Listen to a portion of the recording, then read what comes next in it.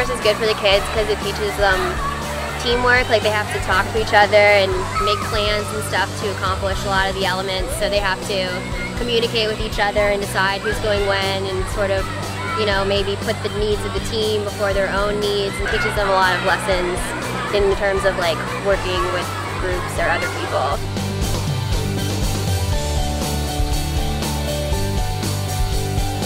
On the ropes course, we have a pretty big variety of elements. It's one of our major attractions for the course.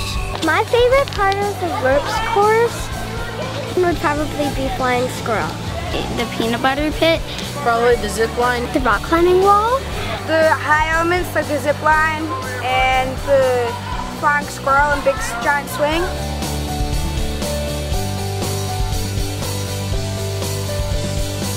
Encourages kids to face their fears, also to encourage each other as they don't perhaps want to try or who are a little scared.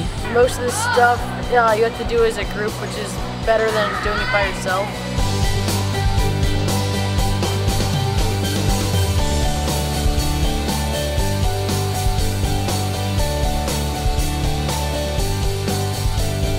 Some of the elements, like the zip line and the higher elements like flying squirrel, give them a chance to do something that maybe they didn't think they could do. They were like, you know, something that might have scared them a little bit.